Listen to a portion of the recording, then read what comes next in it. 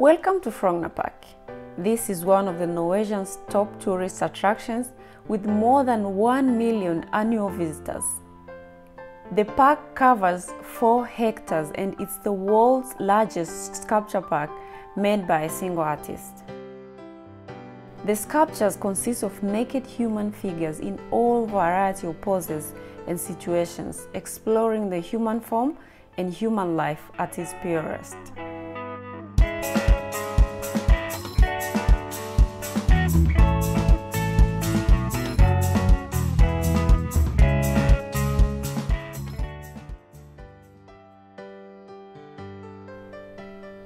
This is the main gate. It consists of 5 large gates, 2 small pedestrian gates, and 2 copper roof gatehouses. Both are adorned with weather vanes. The gate was designed in the year 1930 and erected in 1942, and it was financed by the Norwegian Bank. The park is free to enter and it's open 24 hours a day.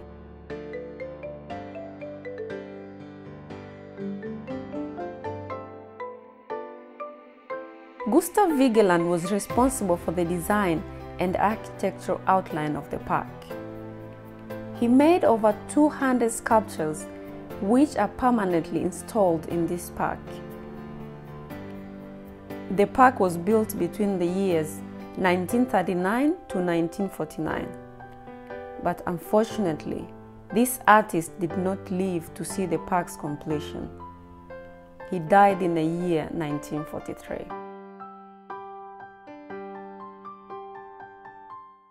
The sculpture complex of the Vigeland Park begins with a 100-meter granite bridge on which 58 bronze statues are located. Vigeland worked on the models of the sculptures from 1925 to 1933. Already in the summer of 1940, when the rest of the park still was at a large construction site, the bridge was open to the public. So at this time, the 4 tall granite columns portraying human fighting lizards were also erected. These show demons in absolute control of their victims and represent a dramatic contrast to the more unconcerned play and joy of life. At the corners of the bridge, 4 columns with sculptures shows the struggle of a man with dragons.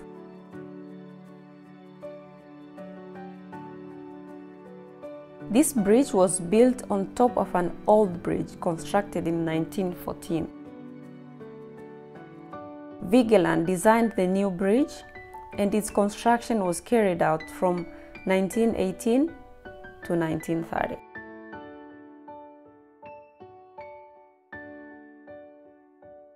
He modeled all these sculptures in full size without any assistance of pupils or other artists. He modeled them in clay and they are all preserved in the Park Museum. The carving in stone and the casting in bronze were done by a number of talented craftsmen. He also designed the setting and the layout of the grounds with their far-stretching lawns and long straight avenues bordered with maple trees.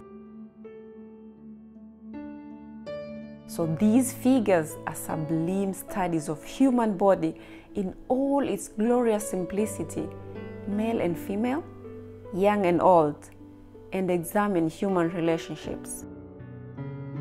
Most of the sculptures are dedicated to the theme of family, the relationship between parents and children.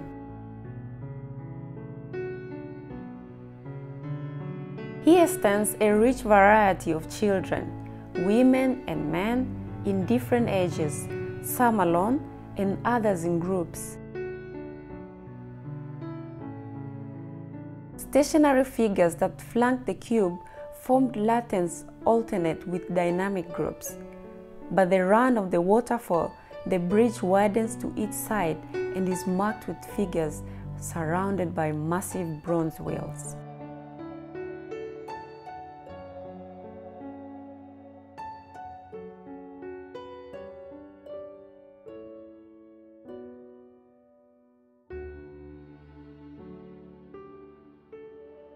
Here you will also find Sinatagen, the little angry boy. In spite of his size, the little boy is one of the most popular figures of the park. Although the sculptures of the bridge were amongst the latest Vigeland made for the park, but they were the first to be installed.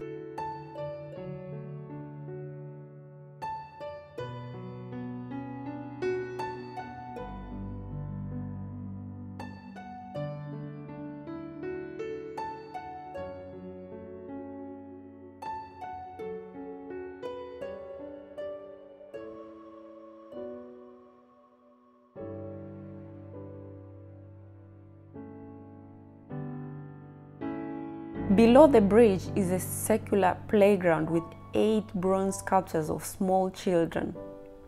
He described all stages of an early life, from lying down, sitting up, crawling, standing up, and walking.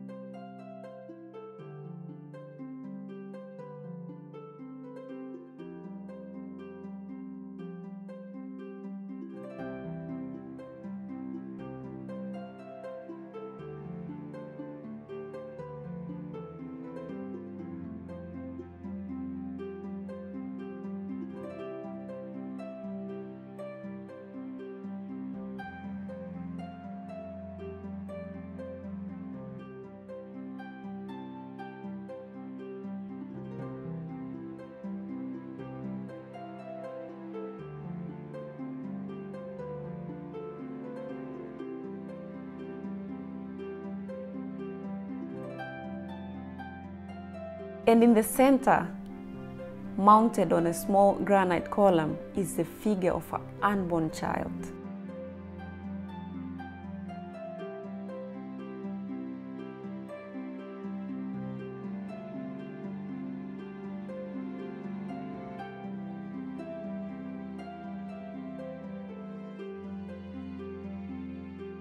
Vigeland also designed a children's ferry to the amusements of the park's younger visitors, and the boat had its monumental granite wharf a few steps further down from the children's playground.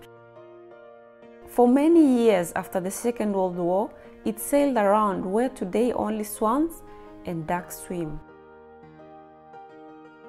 The fountain is one of the park's most notable sights. A magnificent structure surrounded by 20 statues, each representing a different stage of human life, from childhood to death. A plaster model of the fountain was exhibited as early as 1906, though the sculpture was initially intended for Norway's parliament. 20 bronze trees entwining the figures of people represent all stages of human life. The beginning of life is birth and infancy. Teenage period, youth, describes the dreams of flight and fancy, relationship between men and women creating a family, motherhood, the wisdom of adulthood, continuity of generations, transmission of life experience to the grandchildren, old age, and death. By depicting his characters among the branches of trees, the sculptures wanted to emphasize the inseparable connection of man with nature.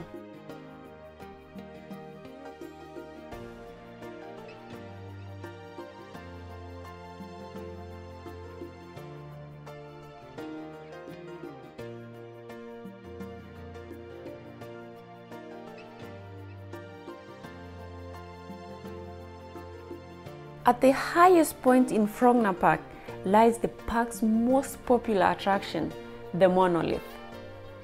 It is carved out of one enormous piece of granite, 46 feet tall, and depicts 121 figures climbing in and around each other, all fighting their way to the top. The monolith was first shown to the public at Christmas of 1944, and 180,000 people crowded into the wooden shed to get a close look at the creation. The shed was demolished shortly afterwards. The people are drawn towards heaven, not only characterized by sadness and controlled despair, but also delight and hope, next to a feeling of togetherness, carefully holding one another tight in this strange sense of salvation. The first smaller sketches to a giant column dates 1919. Vigeland molded it in full size in clay in his new studio at Frogner in 1924 and 1925, and it only took him 10 months. Thereafter, it was cast in plaster, and in the autumn of 1926, a granite block weighing hundreds of tons was transported by sea up the Oslo fjord from a stone quarry near Halden. The block arrived at its destination in the early 1927 and was erected the year after. A shed was built around the stone and the plaster model was installed next to it. In 1929, the transferring of the figures could begin.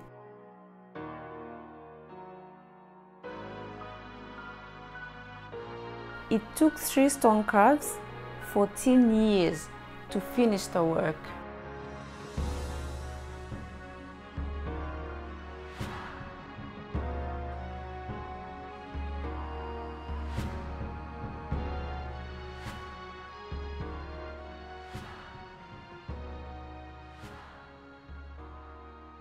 In 1943, the last part of the column's plaster model could finally be dismantled and carried back to the Vigeland's museum, where it still can be admired.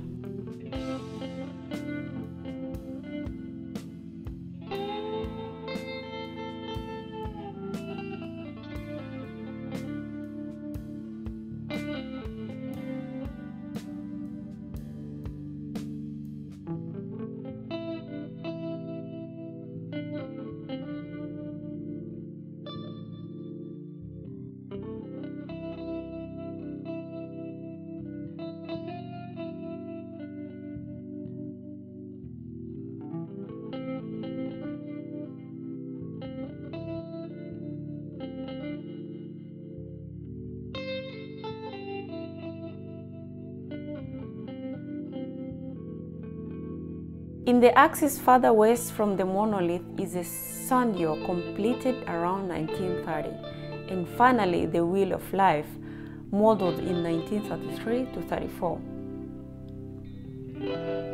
The wheel is a symbol of eternity and is here executed as a garland of women, children and men holding on to each other.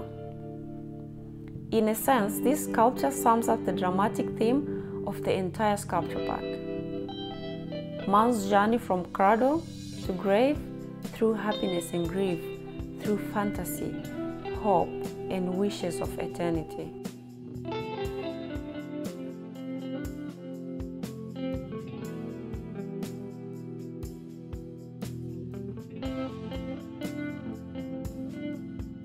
I guess you might have so much thoughts and ideas after watching this.